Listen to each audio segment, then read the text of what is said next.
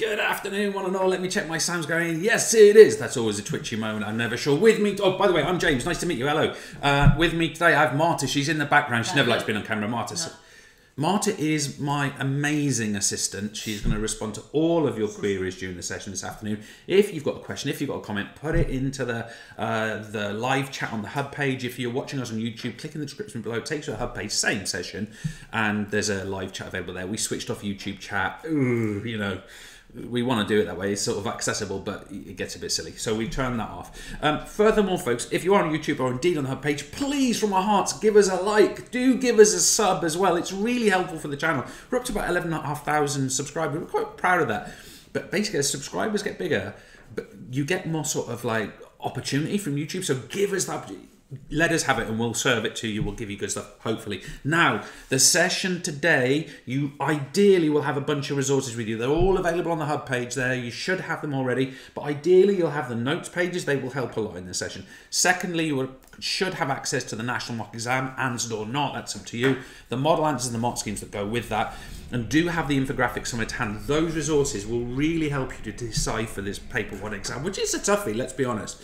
So that's what we're going to focus on. We anticipate the session being, well, absolute maximum of about 1 hour and 25 minutes because we're doing AQA at 5 o'clock. So we've absolutely got to be done with them. But we reckon between 1 hour and 10 to 1 hour and 15 minutes is pretty much where we'll be. So get comfy. Your pen's going to be smoking. I make no apology. I'm going to go at some pace here because we're covering a lot in that time period. You can always come back and reflect on it and return to the session as you need to, folks. Also, the things that are in the notes pages there, the images you're going to see on the screen, there's so much sort of quality and value to those themselves. Do consider using it. Marta, have I forgot anything? Can I get onto the canvas? Can I get me headphones on ready to go? I think you can crack on. We can crack on. So, folks, oh, we love a shout out. So, who wants James to shout him out on YouTube? I don't know, but someone might. And we do. I think we've already got one, haven't we? Yeah, we do have one. We got one already. We'll do that at the end. But if you want to share us a photo on social or anything like that, and you want us to, you know, let us know. Let us know if you're in a classroom stuff, and we'll mention you at the end. And it's just nice interactions. It's just community. Wonderful. Right, I'm going to go for it, Marta, unless you tell me otherwise. I'm going to get my headphones on, digital pen ready. And otherwise, we're going to have a go at this. Let's change stream.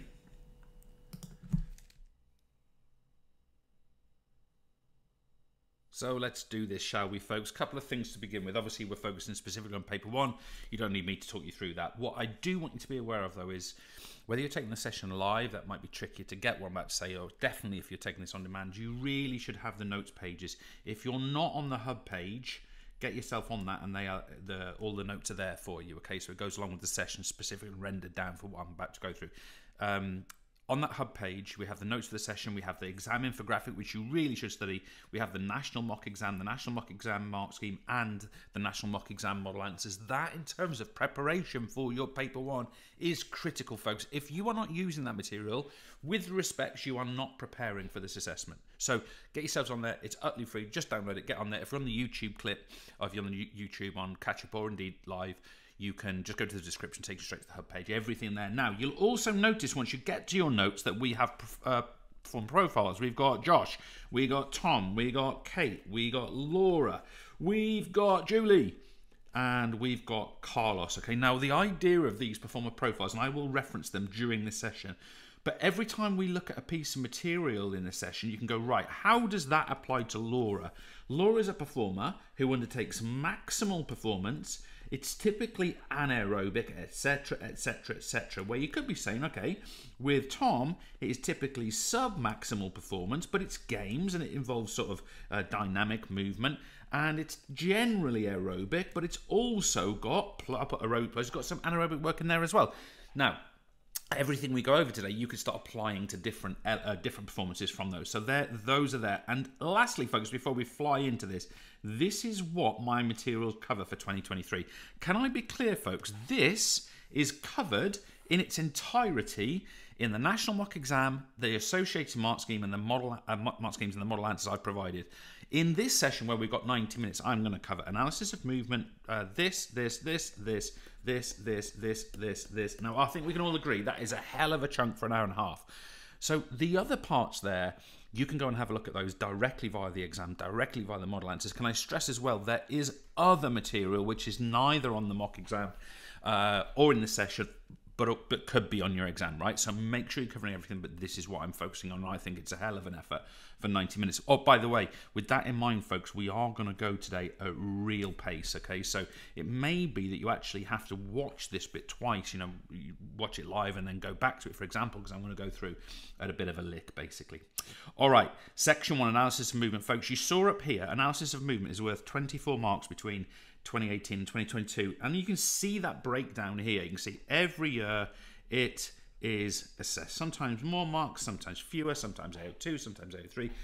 I actually put this on the screen just to show you that. If you actually look here, folks, that is those 24 marks that we acquire in each of those years. So what we can say for analysis of movement for sure is that it's a really reliable way, if you get good at this, to guarantee yourself some solid marks. Now, obviously, you'll notice what I'm talking about in my session is I'm doing hip, knee, and ankle, lower body. Can you notice that, for example, shoulder has never been assessed? Now, I'm not going to go over shoulder today. I might mention a couple of bits, but do prepare yourself for that. Could it be elbow again? Very possibly, folks. Make sure you cover that. I'm just happen to be choosing these three because they seem to be a little more lightly assessed, especially the hip, which is interesting. With that in mind, let's jump straight in. We've got a question. I'm going to teach directly from questions here, folks.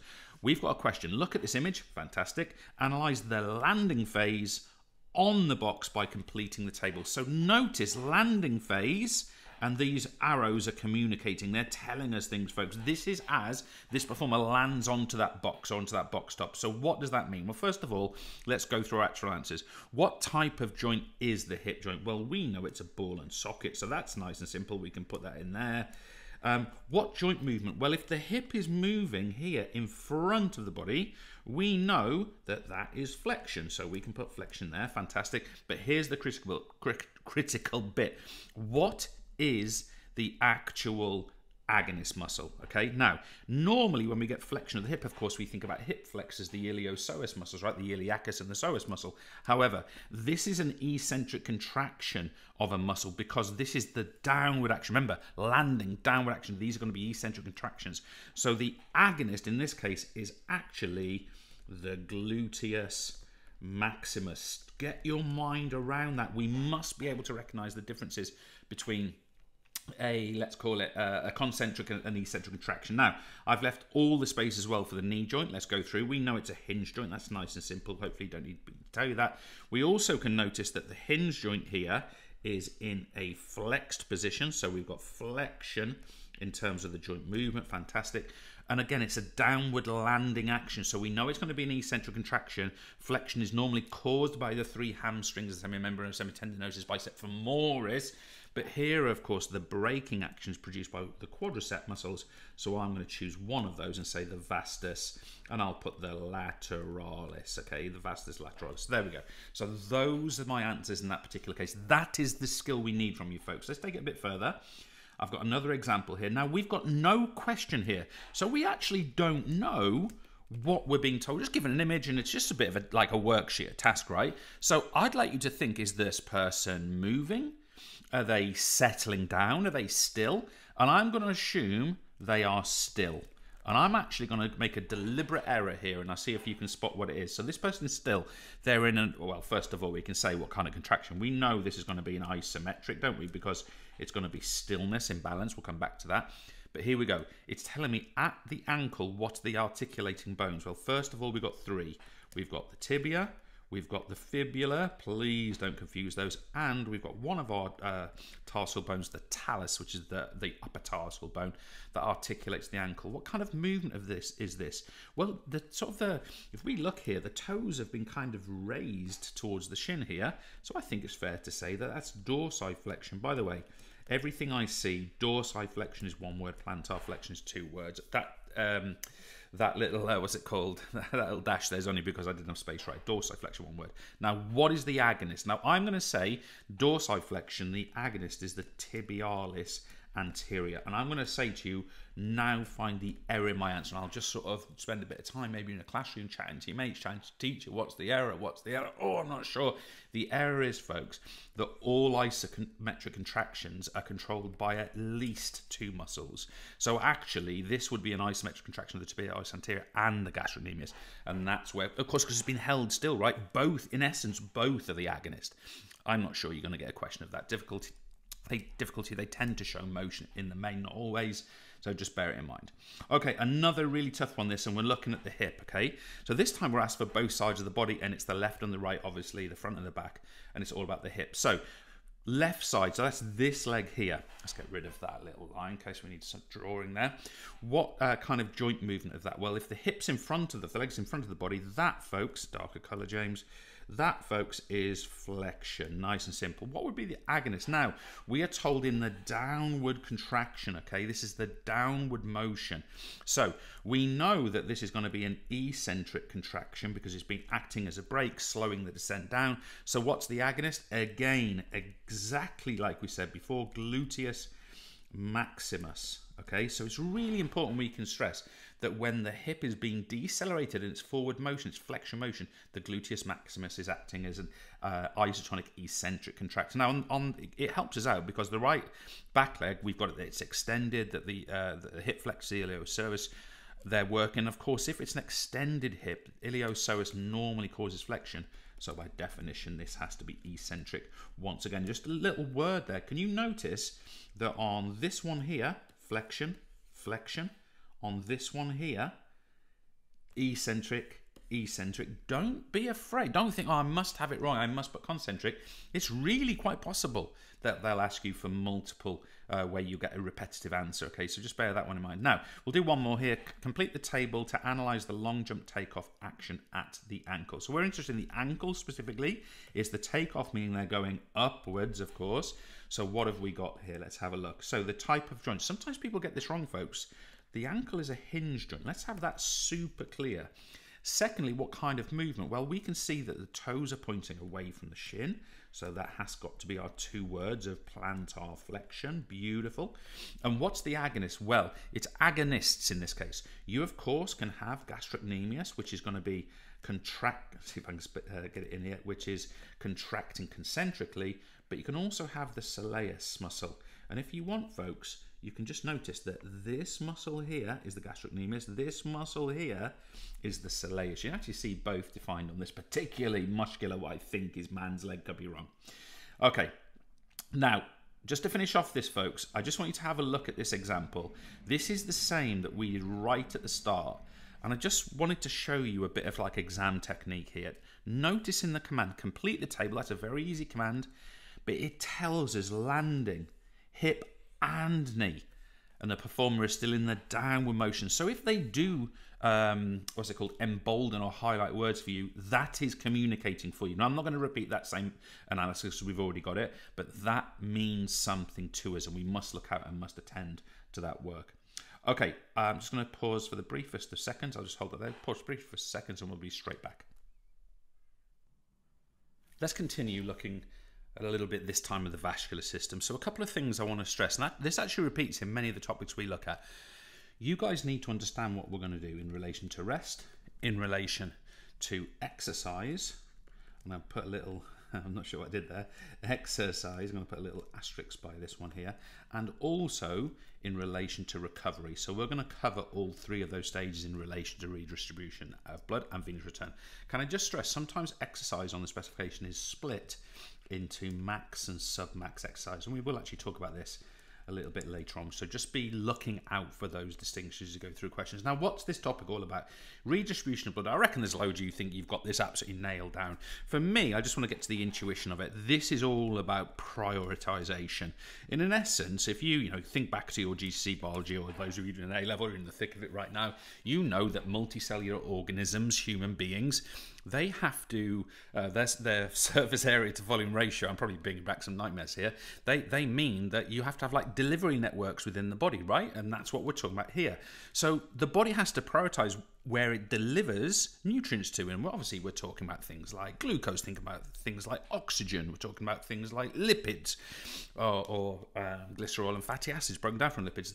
Right, where are these resources sent to and why? So let's look at this at rest. First of all, our Q, our cardiac output at rest, can be estimated to be in the region of 5 litres. Don't believe me? Multiply 70 beats per minute by 70 milliliter stroke volume, and you're going to get 4.9 litres, or round it up 5 litres. Okay, so we've got about 5 litres of cardiac output. And what we're saying is, as we're all sitting down right now, maybe mine's slightly high because I'm teaching and all that, but about 80% of that is shooting off to the other organs, right? So it's going to the liver, it's going to the brain, it's going to the stomach, you know, blah blah, kidneys, etc., etc. And only a fifth of that blood, and sometimes we say as high as, we sometimes say as little as 15%, and as high as 85%, by the way, sometimes.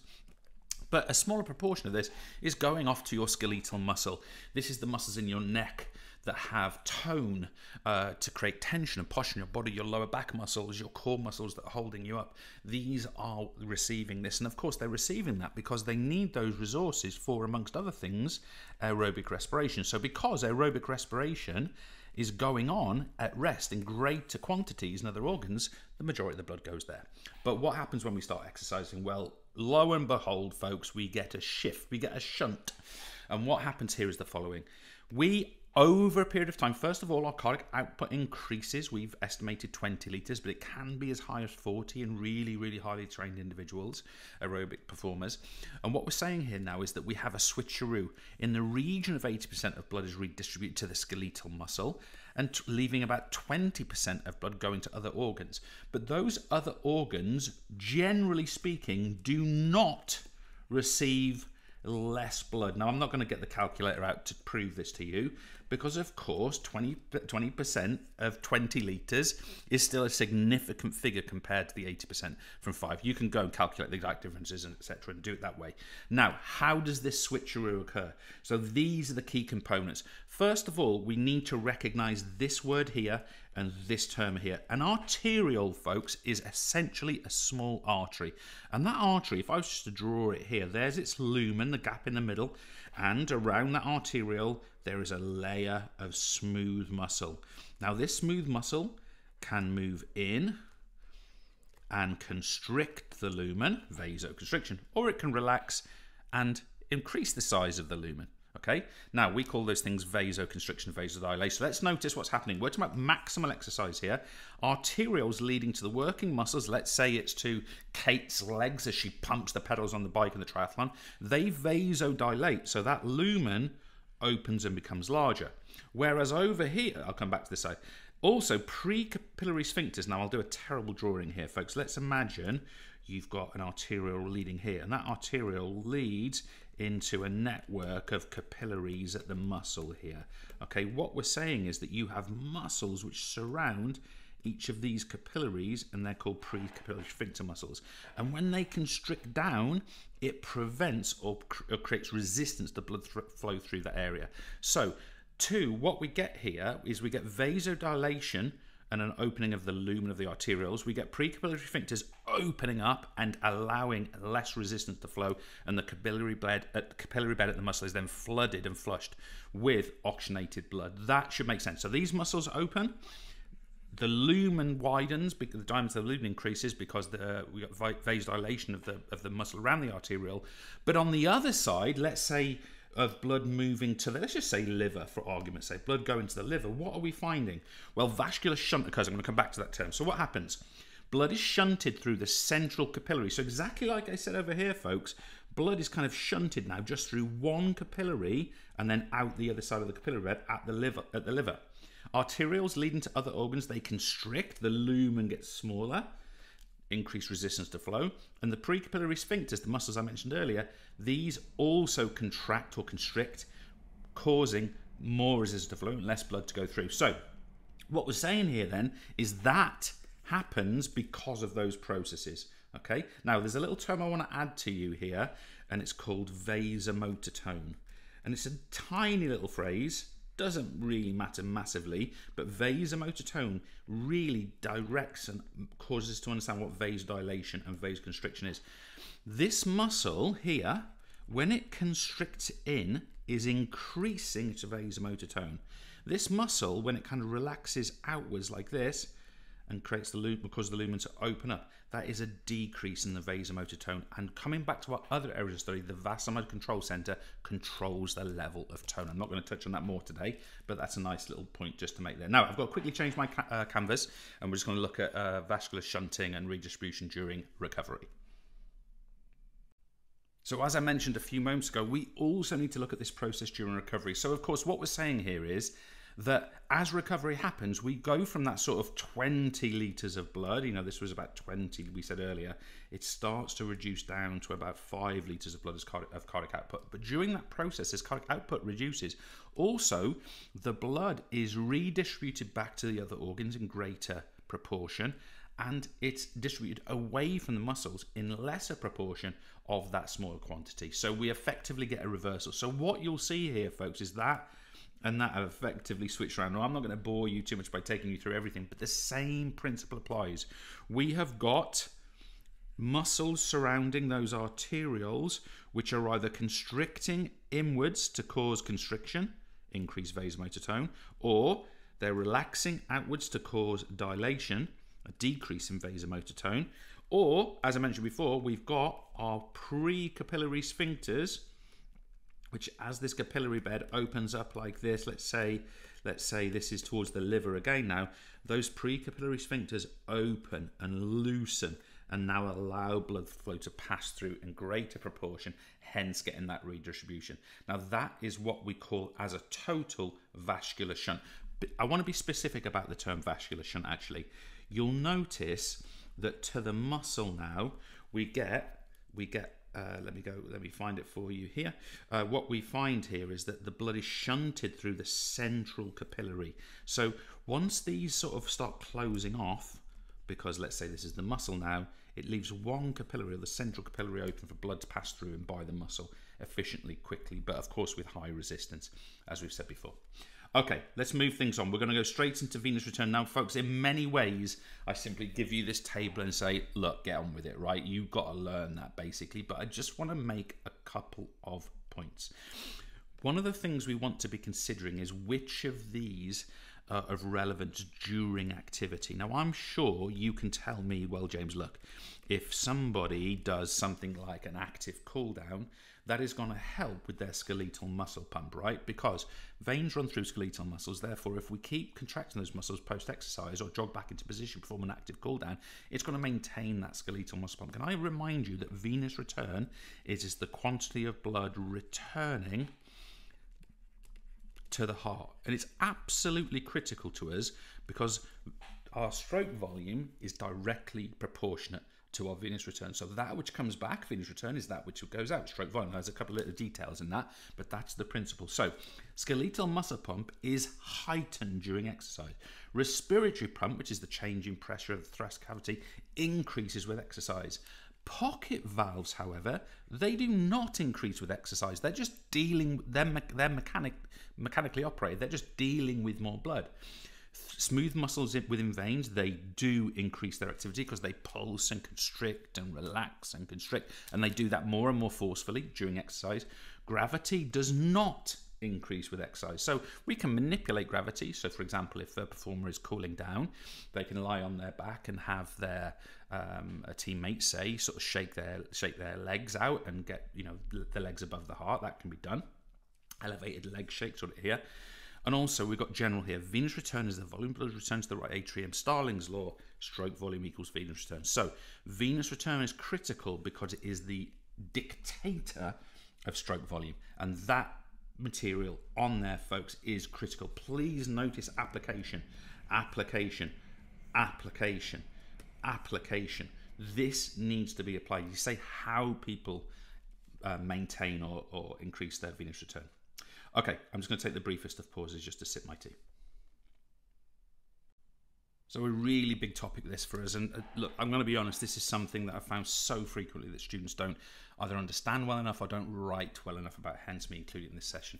Before we get started with this, can I just stress that everything I talk about is really kind of detailed down here for you. We're going to have a look at exchange during recovery to add to that table in a moment, but just to stress that point, folks, again, we're looking at gas exchange at rest, during sub-max exercise, max exercise, and also recovery. So let's see if we can get the main principles down here, then we can start applying it. First of all, get your labeling right, folks. This here is an alveolus. Now, because we are doing biology here, notice I'm not using any arrows.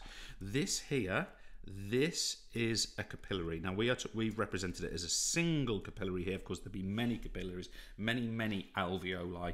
But of course, we've got the membranes between those things. And I just want to stress, those membranes are partially permeable membranes. Now, again, you biologists, or maybe just reflecting on your GCSE studies, you biologists will probably know this, well, I'm sure you do know this far better than I. We're not going to get into channels, we're not getting into any other process, but here, we're not getting into pumps in membranes, we're just going to look at the partially permeable membrane and the movement of gases by diffusion. And ultimately, folks, this is what we need to understand, that diffusion is occurring. So absolutely critical word, which is going into every single one of your answers, folks, is that gas exchange occurs via diffusion. So let's just see if we can get the basic premise of this. So first of all, I want you to criticize this image over here, especially if you're a biologist. You'll notice our red blood cell's got lots of space in this capillary. No, our red blood cell here would absolutely fill our capillary there. 7 micrometers, exact diameter of the capillary itself. That's what our red blood cell would be the size of. Nevertheless, let's move on. Our red blood cell, as it arrives at the alveolus, what do we notice about it? It has a high concentration. It has a high concentration of CO2. So it has a high partial pressure of CO2. It's carrying CO2 with it, right? Whereas in the alveolus, CO2 levels are really low. So here we've got a low concentration of CO2. However, what we also have, if I choose a green color here, in the alveolus, we have a high concentration of oxygen. It's molecular oxygen, so O2. And of course, on this red blood cell, we have a low concentration of molecular oxygen, O2. So, of course, what we've now got, folks, is we've got a concentration gradient, or you could describe it as a diffusion gradient. So for both carbon dioxide and oxygen, we have a concentration or a diffusion gradient. So in essence, what's going to happen here? Well, first of all, our CO2s are going to diffuse across the membrane. Not all of them, but they're going to diffuse across the membrane, and they're going to do so they're going to do that and by moving down the concentration gradient. Okay, down the concentration gradient. And if you think about what diffusion is, remember, you know, hopefully it's not bringing back nightmares to your GCSE biology. It's the net movement of gases down the concentration gradient from high concentration to low. So we've got a net movement, this time of carbon dioxide, from the blood into the alveolus. We've also got a net movement of oxygen molecules from the alveolus onto the red blood cell, where of course it associates with hemoglobin, HB, and becomes HbO2, oxyhemoglobin. That, in essence, folks, is how our process is taking place. Now, can I stress to you, folks, I've talked about a net movement of gases numerous times now, and this is a really important sort of intuition for you to get, even though it's sort of late in our studies, just before the exam. Net movement means, and just to be clear on this, just so in case anyone's confused, there is CO2 going in that direction and CO2 coming in this direction. It's moving everywhere. The point is, because there's more of it here, more of it moves in that direction. It is the net movement, and of course we get that in the reverse for the oxygen.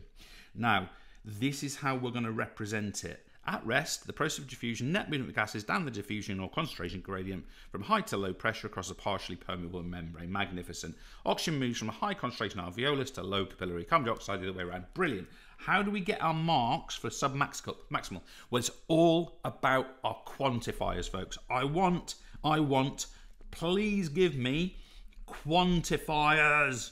Okay, don't know why I said it like that. Increased diffusion gradient compared to rest, greater quantities of oxygen, even lower concentration of the capillary, greater quantities of carbon dioxide, even higher concentration in the capillary, and to low concentration in the alveolus. So these are quantifiers. How do we take that now to maximal exercise? Well, we simply add further increased, yet even greater, folks, this, believe it or not, is the technicality of this topic. That is going to get you marks. If you just say, for, let's say, submax exercise, diffusion, no marks. Increased diffusion, greater rate of diffusion. That's where the mark's going to be. Now, if we go to our during recovery phase here, folks, I mean, we can do all kinds of things here, can't we? We can start to think about, excuse me, we can start to think here about all kinds of things. So we could say, for example, gradual decrease in, I'll just put in gradient, notice my quantifier. And then in essence, folks, we take these statements and we flip them. We flip them, and I'll give you a few moments to go about actually doing that in your own notes. Noting you must use your quantifiers to get your marks. Okay, let's move on to energy systems. Now I'm going to go through the details of the ATP PC system in a few moments' time. But first of all, can I just remind you, even though we're not doing this, about the concept of the energy continuum. So what we have here is the energy continuum, okay? Now, the energy continuum is defined as the relative contribution of energy by all three systems based on intensity and duration. But what we're talking about here specifically is this ATP PC system, okay, folks? So what do we need to know? It's very high intensity, more of which in a second. It endures about 10 seconds. It recovers 50% in 30 seconds and fully into 3 minutes. And our work relief ratio is 1 to 2. Now, again, you can study that material as much as you want.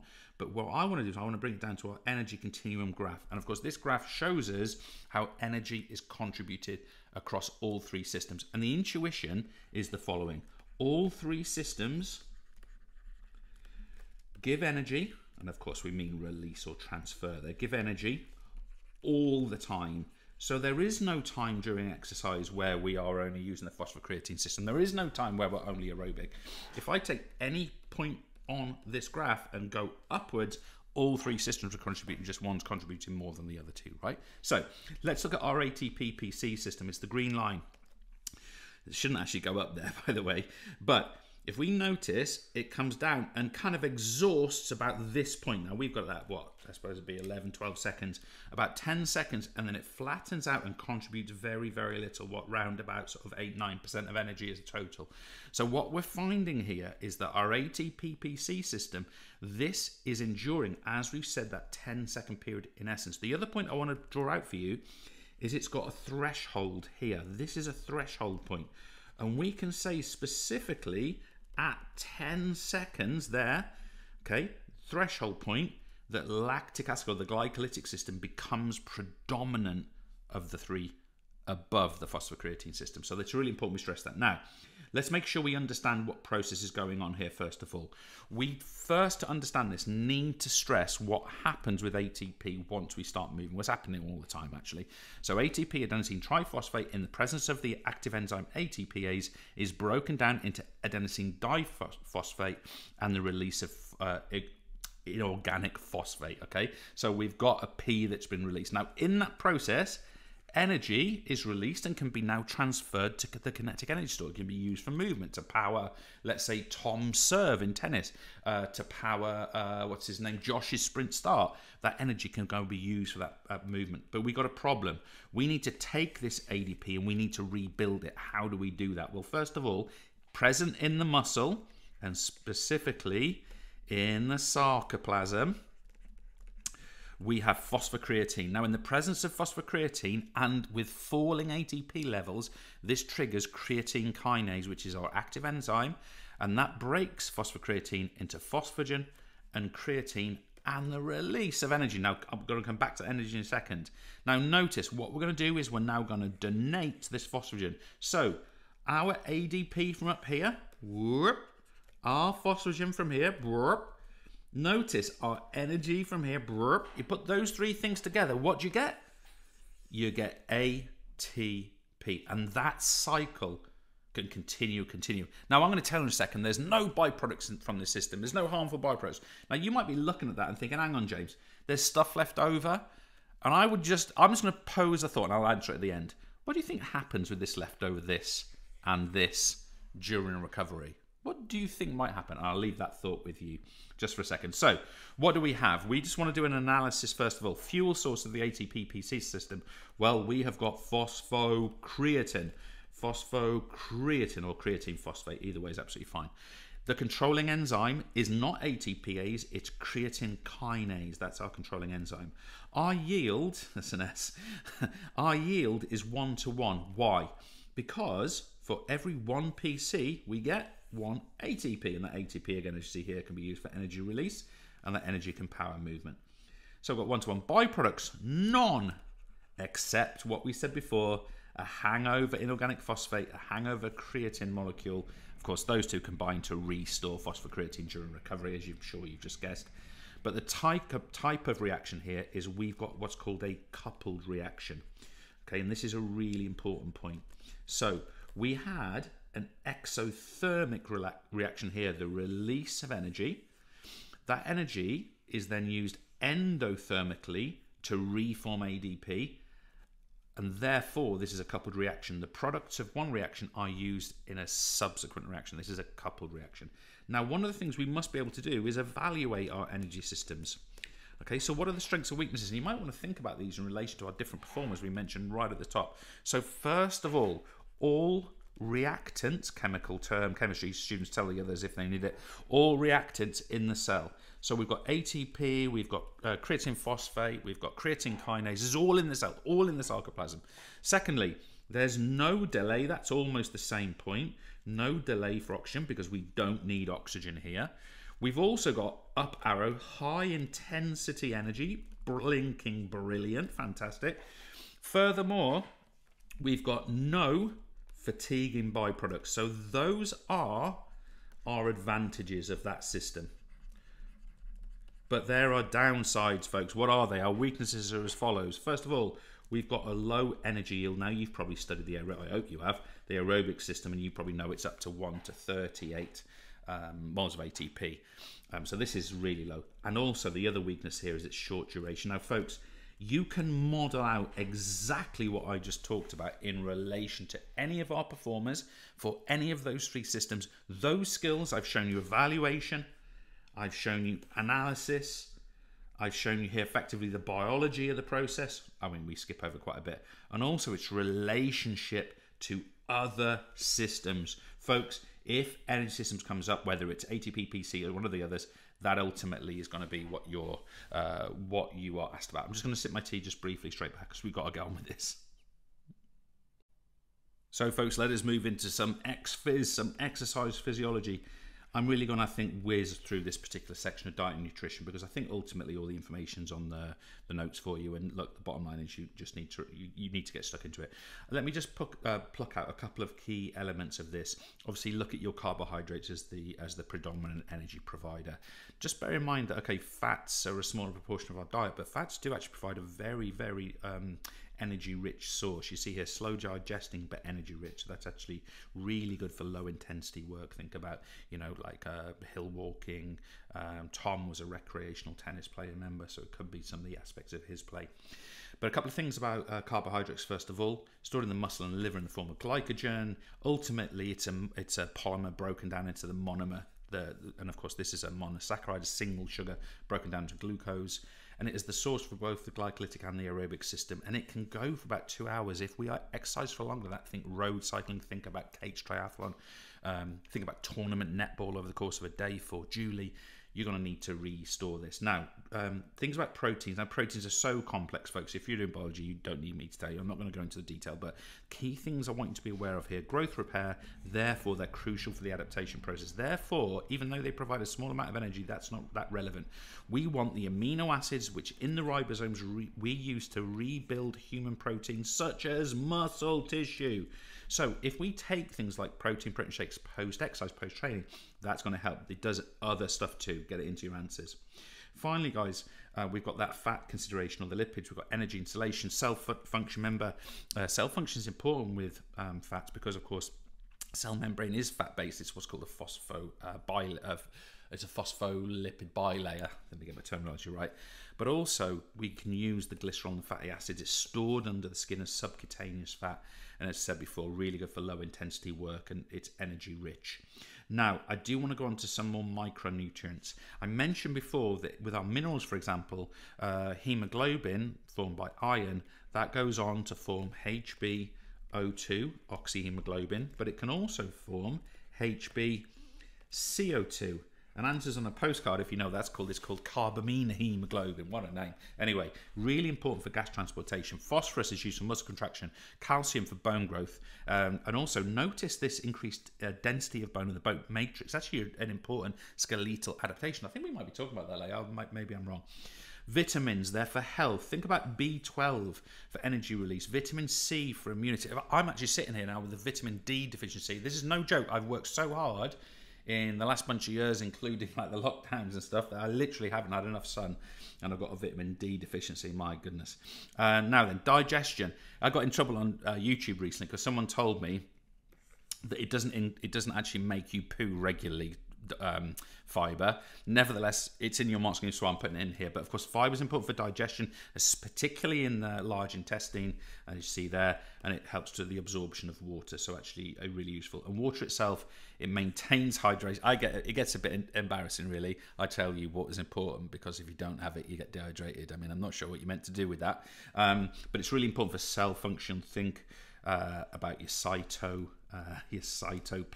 You guys have studied that in lots of detail, and your blood plasma. These are formed from water, of course. So there you go.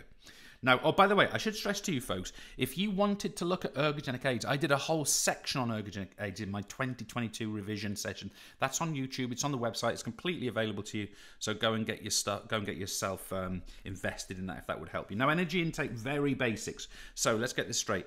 We are arguing that on average, with a million exceptions, 2,000 kilocalories for females is the recommended or average daily intake of calories. Now, we are also arguing that for males, it would be in the region of 2,500 kilocalories for males. Okay. Now, of course, as I said before, lots and lots of exceptions, but the really key point I want to get is I want to say it's big up arrow, far greater for athletes. Athletes who are training regularly, especially professional athletes, these numbers need to go way higher than this. So look out for that. And that, of course, is all based around the single principle, which is on my very next canvas. Pause there and I'll come straight back to you. You see, I told you I'd be straight back. Look out in your exam this year for tabular or table-based data around what I'm going to show you here, okay? And now, again, it's a real simple concept, but let's have a think about this. If an individual wants to maintain weight, and notice we are talking about over time, not necessarily in a daily period, their energy intake, let's say over a month, must equal their energy expenditure. Now, energy expenditure, let's say I'm male, so let's say for me it's 2,500 kilocalories plus exercise requirement. Okay, so what we mean by that, of course, is that if I'm very active and going to the gym every day and walking for part of my job, which I don't, which is really irritating. But anyway, if I was doing all of those things, of course, this figure is going to be greater because my energy intake will need to meet a greater energy expenditure. But of course, what we find in lots of people as they sort of get, I'm 46 by the way, so this has happened to me, is that our energy intake either stabilise or go up. We get a bit greedy, I think, in my opinion. I'm probably way more than I used to. But our energy expenditure, our activity levels drop because we're doing less and less of this. So, of course, this causes a gain in weight. And I'm not going to talk any more about myself. So depressing. Oh, God, I was so fit 10 years ago. Anyway, let's not go down that road. But losing weight, of course, is the opposite relationship. And that is to say, oh, by the way, I know you know this, but this is the greater than sign. So the greater is the energy intake here. In this case, losing weight, energy intake, of course, is lesser. This could be because someone's dieting, for example. It could be because there's fewer resources around. It could be that, they're doing an ultra marathon and they just can't get as much energy on board. But our energy expenditure, if that goes up, okay, so for example, we're exercising more, this is going to mean that our weight over time decreases. Now, just on a health level, can I be saying to you things like over a month? Over 6 months. We are not saying that anyone should be concerned that on their birthday they have a ton of cake and don't go gym, right? There's no problem with that. That's completely normal. It's the generalizations. Yes, and we are talking about strength training adaptations. Folks, I'm not going to talk a great deal about this because ultimately everything you need is on the screen. But of course, one of the terminologies we really want to get grips with is adaptation. Remember, this is long-term training effects, okay, long-term training effect. So this is not what happens during exercise, what happens as a result of exercise over time. You know, being part of a football team, being, I think, what Julie, international netball player and training 3 times a week, whatever she's doing, you know, being yeah, as an example. Now, one of the key things that I want you to stress here, folks, is I've separated these strength adaptations into metabolic, muscular and connective, and neural adaptations. Notice we are not getting CV. Notice we are not getting respiratory. Notice we are not getting, yeah, those things. Why? Because those are aerobic adaptations. Now, one interesting thing is strength-based training. Let's say HIIT training, interval training. They do develop these, but it's during the recovery from the exercise in between the sets. Anyway, let's go through this. Metabolic, all of the chemical reactions in the body. What happens? Well, those chemical reactions become more abundant because we increase our glycogen stores in the muscle and liver. More PC in the sarcoplasm, so we can maintain intensity for longer. More ATP, so we've got more explosive energy. Increased duration of the ATP-PC system, that which I just said. Increased output of the glycolytic system when training for strength endurance. So if we do high reps, low weight strength training for strength endurance, we also get a big improvement in our lactic acid system. Now let's take this further. On muscle and connective tissue, we get a greater proportion of fast glycolytic type 2B fibers. The muscle cross-sectional area becomes bigger. Why? Because the muscle hypertrophy is why? Because it's storing all this stuff, so it swells, right? If it's going to store all that, it's got to go somewhere. Increased force production, fantastic. More force, more strength. Increased strength of tendons. Remember, tendons transmit force, folks. So if the muscle gets stronger, the tendon has to get stronger, and the sheath surrounding both the... Just to reiterate a point, folks, here's my tendon, and here's my muscle, which is, you know, imagine this is my muscle here. It looks a bit like my capillary bed, doesn't it? There's my muscle going off like that. There's my muscle. Okay, just be aware that both the muscle and the tendon are surrounded by the same sheath tissue. So, of course, this sheath tissue needs to be nice and strong. If this muscle gets stronger, this sheath tissue needs to be nice and strong. Therefore, the tendons can transmit more force. Increased speed of contraction, especially if we're doing plyometrics. Ligaments become more robust because they've got to undertake more stress. Of course, they develop stability at the joints. And our muscle strength throughout the range. So if we are doing,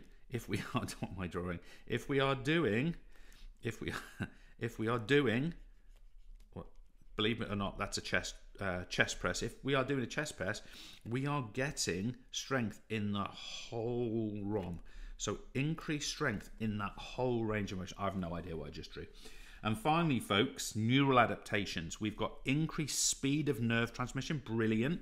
And the coordination of pairs, let's say the biceps femoris and the rectus femoris, let's say the tibialis anterior and the gastrocnemius, the coordination of those pairs increases, brilliant. Isn't strength training good?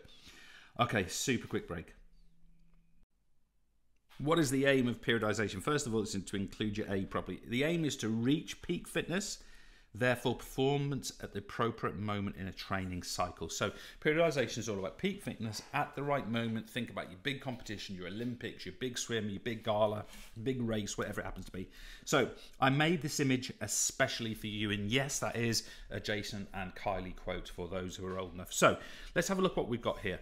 This whole unit, the red bit, folks, we call the macro cycle. You'll know this, I think. What could it mean?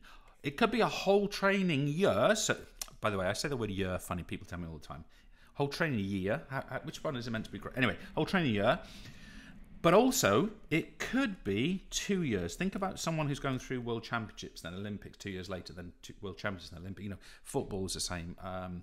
You get that sort of big competition in the summer, right? Or every 2 summers. It can be a 2 to 4 year cycle, as we just said.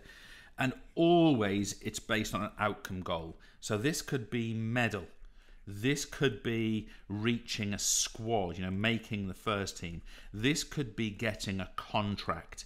This could be getting on podium or podium potential if you're an athlete or a swimmer trying to get to the Olympics. That is the aim, folks, and it's the overall aim. Now, what we're going to do with that training cycle, the whole macro cycle, we're going to break it down into mesocycles.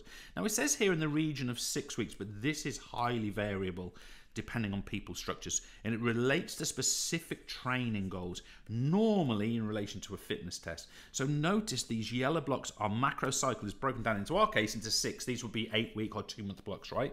So generally in that period. But each one is broken down into a microcycle, and that is 1 week here, 1 week of training, 1 week of training, 1 week. So we have got 6 lots of 6 weeks. Now, of course, that equals 36 weeks, obviously. Oh, sorry, 6 weeks of 8, which means 48 weeks, doesn't it? Or is it? Well, I think it's 48. I might be wrong. I think it is.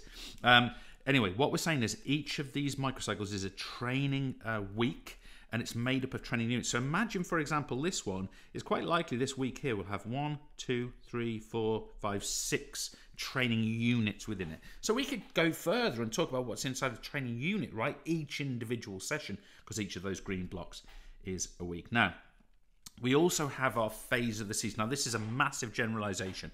We're going to talk about a preparatory phase. We're going to talk about a competitive phase,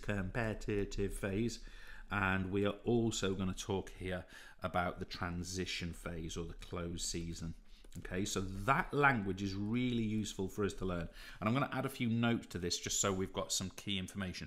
For our preparatory phase, okay, we're saying 6 to 12 weeks before the start of the season, June and July for a football club. But here we're talking about things like general conditioning. Think about your pre-season, general conditioning. We are talking here about aerobic work. We are talking here about strength work. We are talking here about mobility work. That's what we would expect to be seeing in a pre-season preparatory phase. But also, we get lots of skills being worked on, drills coming to play for the sort of the tactical side, and we get sport-specific training. Now, in our competitive phase, we get a different series of things. And I really want you to think about this. You've got it here. You've got perform, recover, train, taper. That is the competitive phase. Now, I'm thinking about what sports are at the moment. It's all the whatever Champions League or Premier League or WSL or whatever it is you're interested in. You probably hear this commentary, right? They perform, they then go into recovery, they then train for the next game, and then they taper. And by the way, taper is bringing the quantity of training down prior to competition. And the transition phase, often known as closed season, 4 to 6 weeks at the end of the season, active rest, recuperation and recovery. And what we tend to find that people do is low intensity work, and we tend to find they do lots of aerobic work. Okay, so yes, they're resting, but they're sort of ticking over and keeping themselves fit.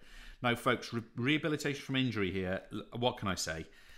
Blinking well learning. I don't know what else I can say, really. I've tried my absolute best to give you the most fundamental information there. What I want to sort of draw out from this treatment of injuries and rehabilitation is just a couple of things. I just want to emphasize the importance of cold. All over this, you will see that cold is there, cold then hot, cold.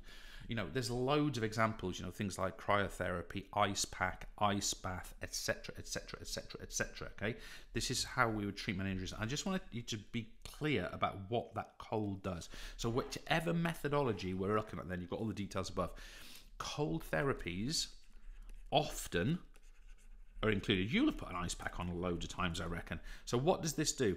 A cold therapy, so, you know, let's talk about an ice bath, for example. It pushes Q, which of course we know as cardiac output, to the center of the body. Okay, in other words, it distributes blood away from the injured area. Let's say your ankle's injured. Okay, you've got a ligament sprain. Now, what that's going to do then, it's going to decrease inflammation, but also once you come back into normal temperature or even into warm water or hot therapy, what that's going to mean is then the injured area is then flushed. And of course, what it's flushed with is oxygenated blood, because once we come back into room temperature or we go into warm water, that injured area is flushed again with oxygenated blood. So just notice hot and cold treatment. Just notice, for example, all over this we've got ice here. Just notice we've got ice here. Just notice we've got ice here, etc., etc., etc. These are really important principles and sit all over this. Having said all that, folks, learn the blinking table in it, right? Because at the end of the day, I can read it out to you, but what's the point? Get on with it. All right, we're going to move on to biomechanics. Super quick break, straight back. So we're into our third mini section for paper 1 to our biomechanics, of course. And I'm jumping past all of that stuff in Newton's laws. I'm jumping past levers. I'm jumping past technology and limb kinematics and all that stuff. Get it revised, yeah? And we're going to get to linear motion. Define it first.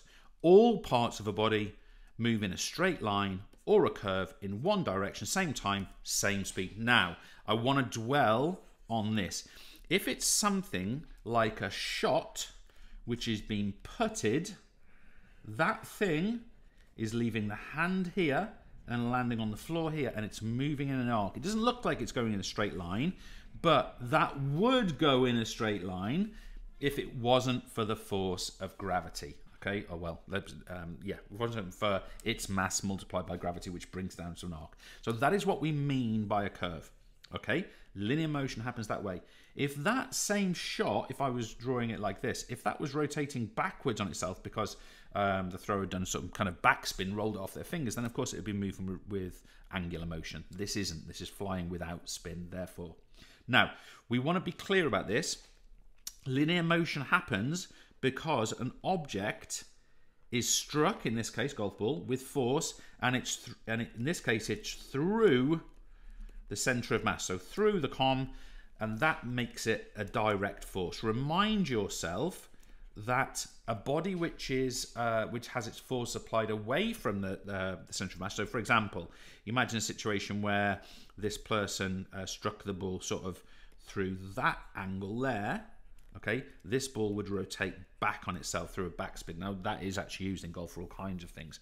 But this direct force is through the center of mass. The opposite, just put it up here, away from the center of mass, is an eccentric force. And an eccentric force creates, of course, rotation, or what we call angular motion. We're not going to look at that much today.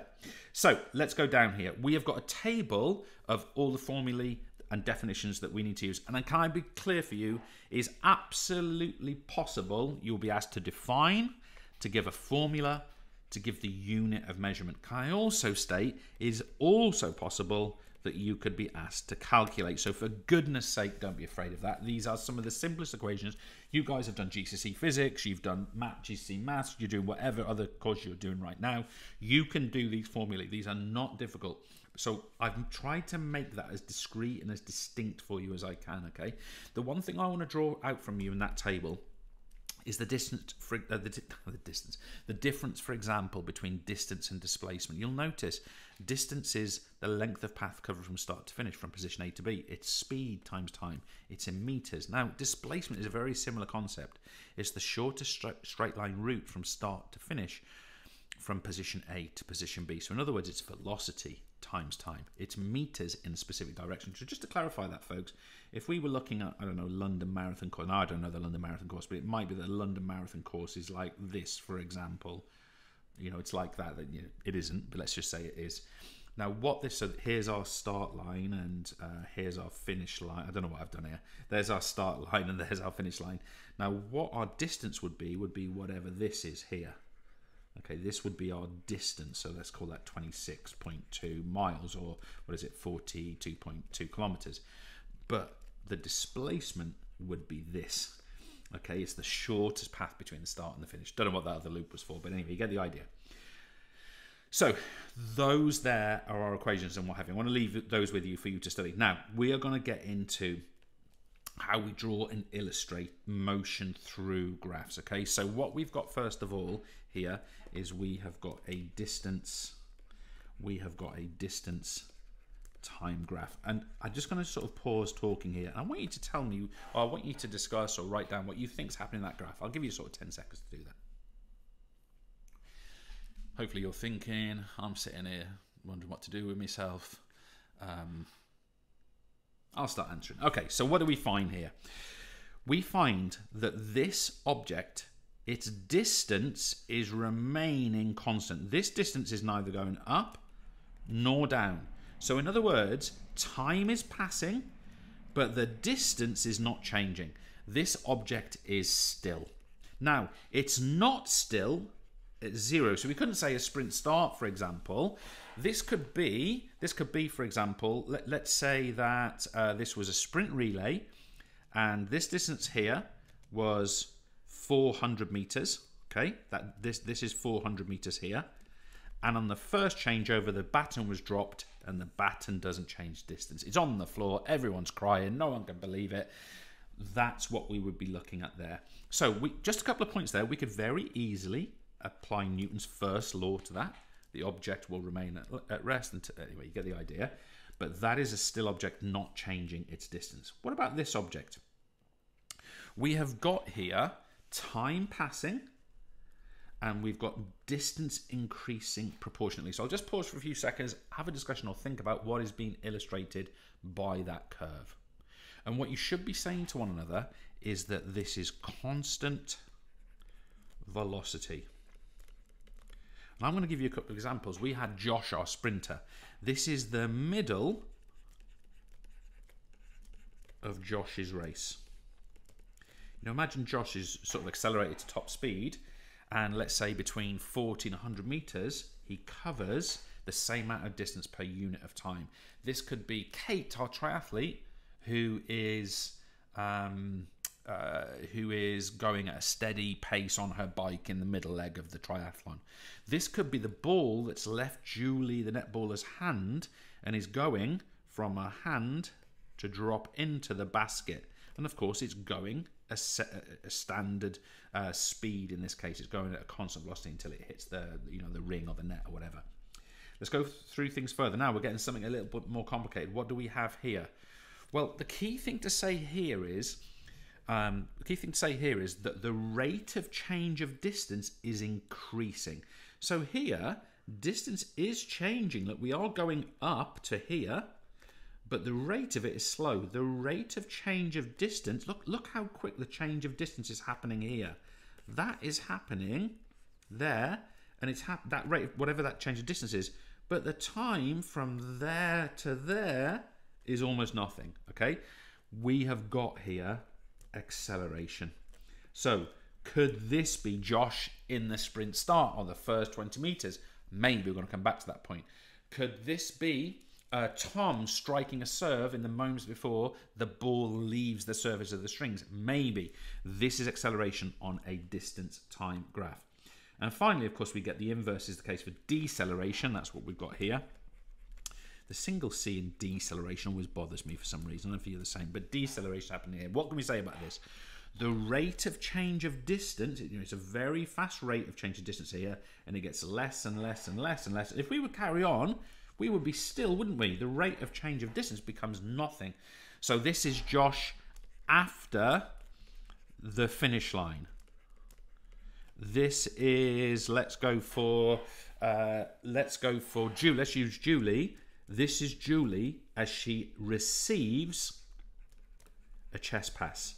Now, folks, that's all nice and simple, but you need to be prepared to see more compound or collected versions of these graphs. Hence, we've got here. Now, I want you to note the most important word on this representation. We here, folks, have a distance time graph for an amateur sprinter. How do we know this is an amateur? In fact, I could ask you a question with multiple marks is, how would you know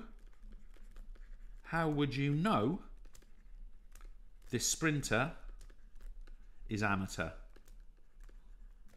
Okay, well, there's loads of things, right? First of all, they get to 100 meters at about here, about 19 seconds. So it's not a fast 100 meters, anything. I'm not going to get into what it should be because it varies for every person. Second, so that's one thing. So it's a slow time. Secondly, look, they're still accelerating after 8 seconds. So they accelerate slowly. Thirdly, their constant velocity period is very short. It lasts about, what, 6 seconds, and then they fatigue. They decelerate. Now, we could give a reason for that. Their phosphocreatine, ATP-PC, their A-lactic system, has actually begun to fail. It's begun to exhaust. Therefore, they decelerate. But that, of course, is an amateur sprinter for those reasons. Now, with that in mind, we've got a distance time graph, but we are using all of our knowledge of those upper curves there. Now, coming back to here, folks, this is what we might have for an elite sprinter. Now, notice the difference. First of all, they get to 100 meters in about 10 seconds. I'm not sure if you can do that. I definitely can't. And by the way, mine at best would look like this because, I intimated it earlier, didn't I? I'm not the athlete I once was. Perhaps you are. I don't know. But here, distance time graph from an elite sprinter. Notice what we've got here. They're accelerating far quicker. They're at their top speed here. That's what, just shy of 5 seconds. Still feels quite long, doesn't it, for 100 meters? But think about the nature of the event. It does take quite a long time to get to full speed. Notice as well, that's only at about 30 meters. You know, they do the last 70 meters in about 5 seconds, right? That's quite interesting, isn't it? Look, there's the first half of the race. There's the second half. You know, look at the difference. And of course, what we're getting here is then that they don't decelerate. There's not this kind of dip away at the end of this. They go at constant velocity until the end. And of course, they've got, you know, effectively an elite level time. So really important that we can analyze distance time graphs like that. I'm going to change my canvas and we'll be straight back with the last couple of bits and bobs. So folks, to get this across, I want you to sort of take this task on. I'm asking you to sketch a 400-meter distance time graph for any of those 3 scenarios. One is running a consistent split time. One is running a fast 250, and then, you know, they're trying to hang on. That's sort of the Christine Ohurugu sort of mentality. Unbelievable athlete, by the way, won the Olympics and World Championships, I think. And then the last one runs a steady 250 and hits top speed for the last 150 meters. So what would a distance time graph look like for each of those? So do have a go at it. I'm just going to sort of talk as you sort of get cracking with that. And obviously, if you're doing this on demand, you can sort of skip to me doing it in a second if you want to. But when you're sketching your graph, make sure you are giving a title. Make sure you are providing axes. Make sure you are labeling those axes. Make sure you're putting your units for those.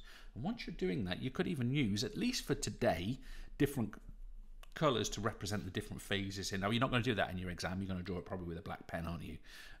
But nevertheless, now, I've sort of banged on long enough, just waste time. I'm going to put my y-axis in. I'm sketching. I'm going to put my x-axis in. Okay, there we go. I'm not going to put my title in because what I'm going to do is I'm going to assume I've got my title. I'm going for this one here. They run sort of steady for the first 250 and then they accelerate for the last 150.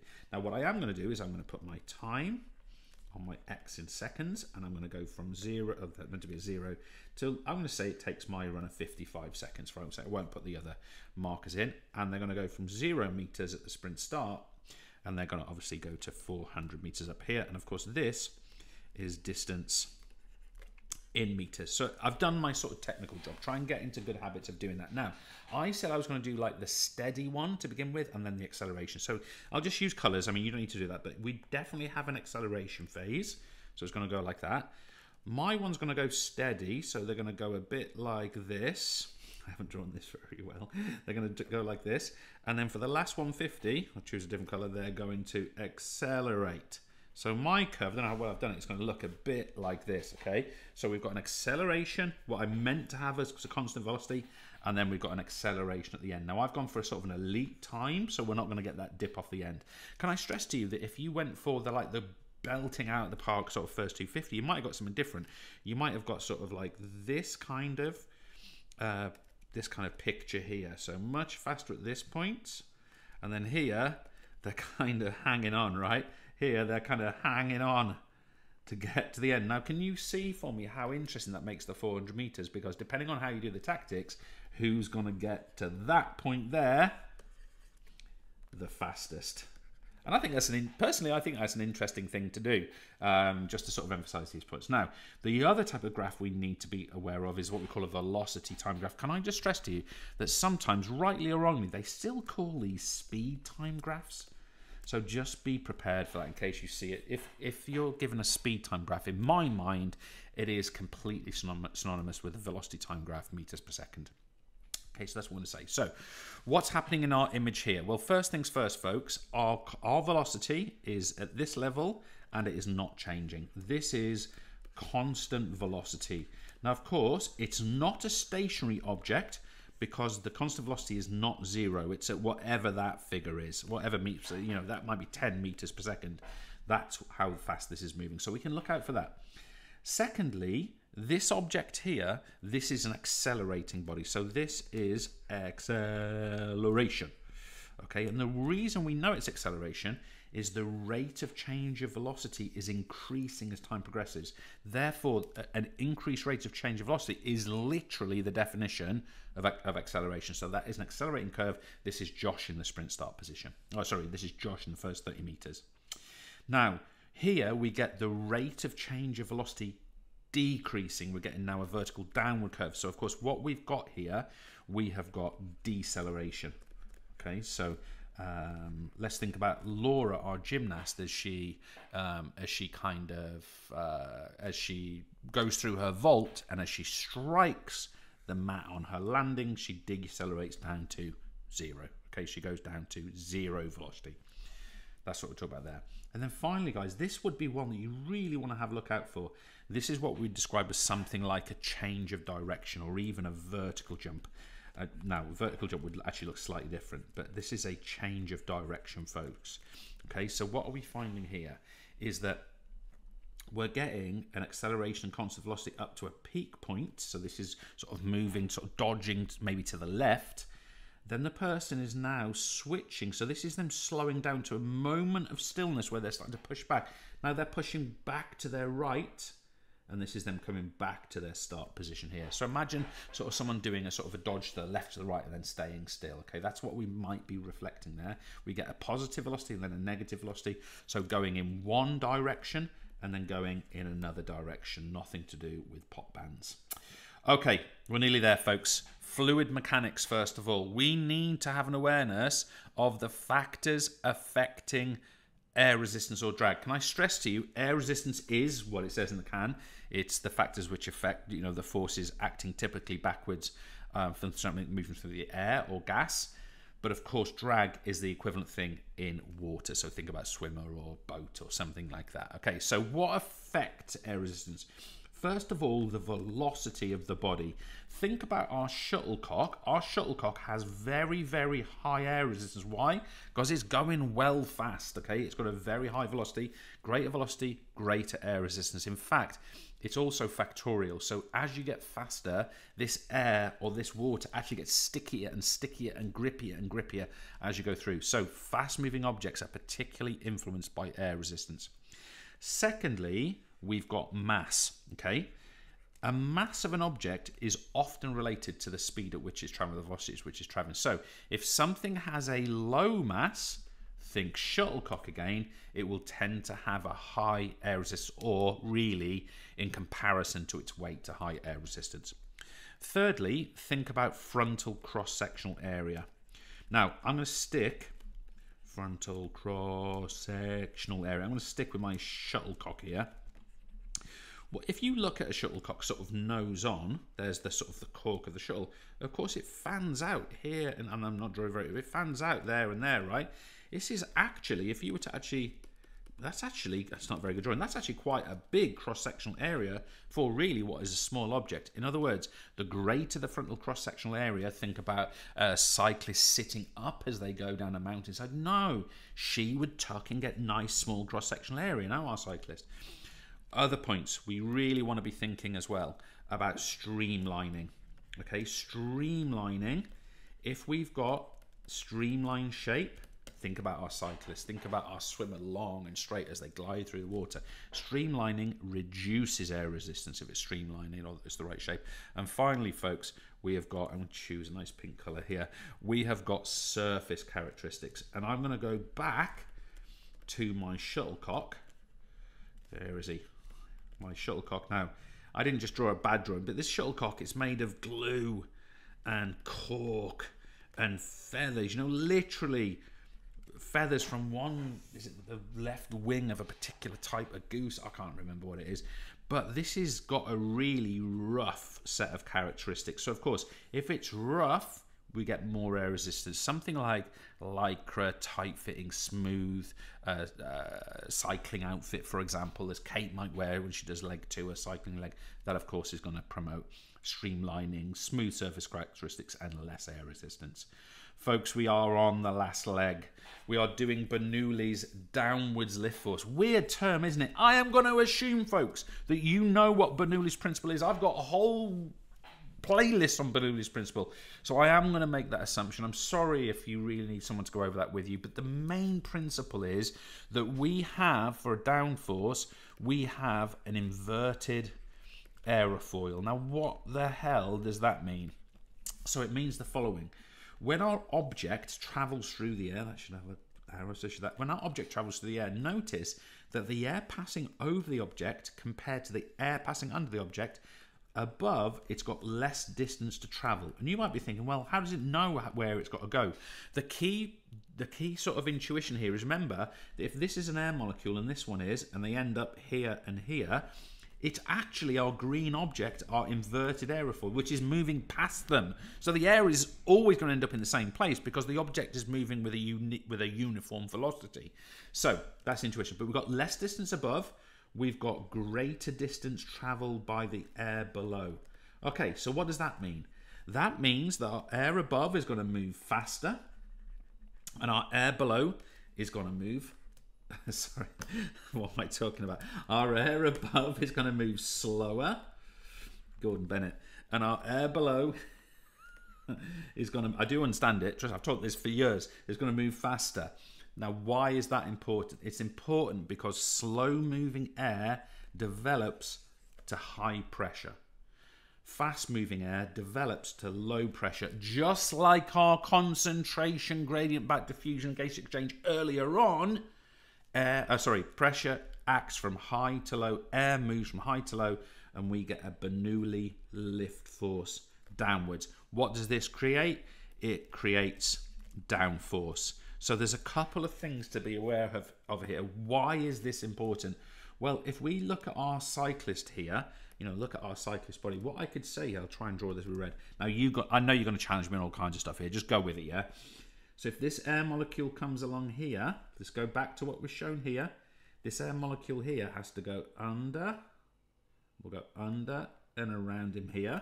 This one here just needs to go whoop, there. Can you see the air underneath has less distance to travel than the air above, right? So we get our Bernoulli principle. And if this person, first of all, I think this is Froome actually, we're getting that lift force down. So first of all, it's creating greater friction between the wheel and the road, especially on the back wheel where the drive is happening, so that's good. But it also means they can turn corners at higher velocity without losing grip. So imagine, I've used a time trial image. It's probably not the best one actually to use this. Probably more of like a descending mountainside would work better. But because that's the case, they can turn corners without losing grip. Now that is really important as well as something like motor racing. I think this is a Formula 1 car, and especially where the circuits are twisty and turny. Excellent examples are the Monaco Grand Prix, for example, where it's like a road course and it's very twisty turning. You'll see really big back wings. Why? Because they are inverted aerofoils and they create downforce onto the back wing, pushing the car down so that it can turn the corners at high velocity, and that is the mechanism by which it does it. So yes, I'm leaning on your knowledge of Bernoulli principle, but hopefully you've got that. Wow. I think I've overrun massively on time.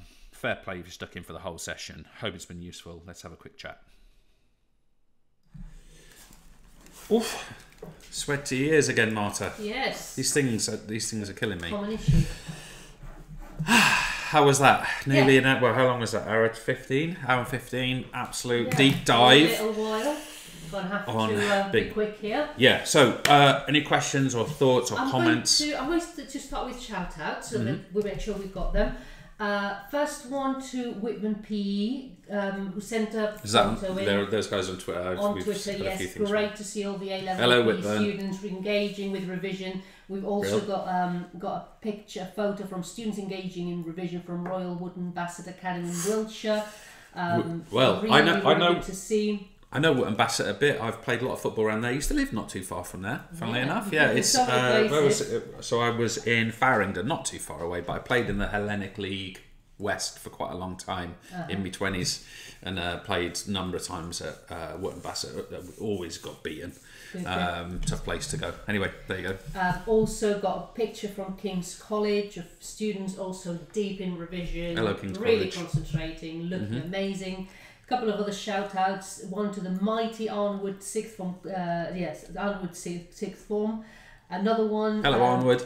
to Hannah from Bay House, sixth form. Ah, Bay House down on the south coast. We love Bay House. Many a fixture played against Bay House second team. Well, Bay House is a school that I've played lots of football fixtures against as a teacher when I was doing sixth form stuff. And from the south to the north to Alderwater Community College in Penrith. Oh well, they're our favourite because I'm a Cumbrian. I'm a Cumbria lad. I grew up in Carlisle. Yeah, we were there just in October. We were in Penrith. Yes. Yeah, it was October, November. There's some photos online if you want to have a look of us where we were around Alderwater, weren't we? Yes, down by Pooley Bridge that way and out that way. Really nice. We love Penrith, don't we? Really like Penrith. Anyway, so enjoying revision with a bit of pizza and snacks, and I know they were having a bit of an issue with audio levels. I do hope that's been sorted. Oh, sorry about that. But nonetheless, I hope that you've been able to to enjoy the revision. Fantastic. Thank you guys for engaging. Really appreciate it. And then a few questions for you, James. Please, yeah. First of all, first question: why can't you say quadriceps? Quadriceps. No, you do actually need to name typically one of the 4 quadricep muscles. So to remind you, check myself: rectus femoris, and then the 3 vastus muscles, the lateralis, the medialis, and what am I missing? The intermedius. So yes, you do need to say those. Unless something has changed, quadricep will not get you the mark. Someone correct me if I'm wrong, but I'm very sure that's not the case. Okay.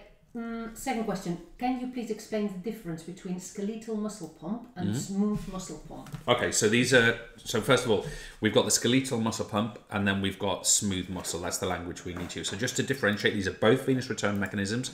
Skeletal muscle pump works because veins, if that's a vein, it passes up and through skeletal muscle like the gastrocnemius. So when you're running, say in your hockey match, your gastrocnemius is contracting, relaxing, so it's effectively squeezing that blood up. Now, meanwhile, that's the skeletal muscle pump. Now, meanwhile, smooth muscle surrounding venules and veins, what they do is they effectively sort of pulse like this. So imagine a vein trying to get blood back up to the heart, and of course the heart is beating and relaxing, systole, diastole. So what this thing does, it goes doop, and squeezes the blood back itself, and that's called an increasing vasomotor tone, a decreasing vasomotor tone, an increasing vasomotor tone, a decreasing vasomotor tone. You can call it, of course, vasoconstriction, vasodilation. That's what's happening there. Okay, fantastic. Then if I can take you back to almost basically the beginning of the session, when you were talking about the box jump, there's that picture of that, I think it was a plyometric exercise, box jump. Yeah. A question came in: why is the agonist the gluteus maximus and not the iliopsoas? Okay, so assuming the person is still in the downward motion, that's the key point from that question. It was a tough question, about as tough as you can get actually. Assuming they were still sort of going down into that tuck, what's happening there is it's flexion at the hip. Now we all know flexion at the hip is normally powered by the hip flexors. The iliopsoas, those are made up of the iliacus and the psoas muscles, right? So that's normally the case. But because this is still going downwards, it's actually the muscle, the gluteus maximus, which is contracting and lengthening under tension and acting as a brake. That is why it's the agonist. The iliopsoas would be the antagonist in this case, as it's not doing anything, it's relaxing. So yes, that's why. Amazing. And also towards the early part, when you were talking about the redistribution of blood, why does Q return to 20% during recovery? Shouldn't it remain elevated until you reach resting? That is a really great point. I don't remember exactly how I said it, but absolutely, that is a process. So I'm sort of looking at black and white numbers there, right? It's at 20, then it goes to 80 during exercise, and it goes back to 20. No, this is gradual. Once we stop exercising, especially if we do sort of like an active cool down, that 80% distribution of blood to the muscle will gradually go down to that 20. The 20 litres of cardiac output will gradually go down to, let's say, 5 litres. So you're absolutely right, it is a gradual thing. And of course, there's a benefit to maintaining it a little bit higher, because then we can flush the blood with, flush the muscle with oxygenated blood through that process. So absolutely, that's the point. So it's definitely a process, happen over time. If you just stop, it will happen faster. If you maintain an active cool down, it will happen a bit more gradually. And that's a positive thing. Perfect. And that's it in terms of questions. I just have one last shout out from Harriet, who said, thank you, how useful this has been, and she's looking forward to the next sessions. Harry, that's... Sorry? No, go. I was going to say, we've probably also got a shout out of our own, James. Well, I'm going to do one last one. But first of all, I've just seen on Twitter, Joey Warren, the tweet of the day, loving your hair today, James. Let me know your routine. I mean, goodness me, Joey, I think you may be mocking me slightly. I mean, routine, Jesus. Get up. Yeah, I mean, it's that, innit? That's the routine. I don't know what to say. Thank you, Joey, for recognising.